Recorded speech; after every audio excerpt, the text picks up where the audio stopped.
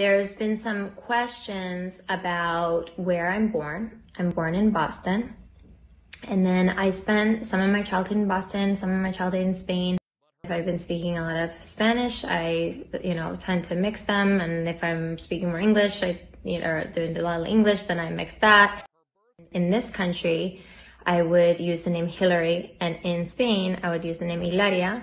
There's things that have been said lately about people that I love, that I care about deeply, which are ridiculous. I mean, just ridiculous. We have, how do you say it? Cucumbers.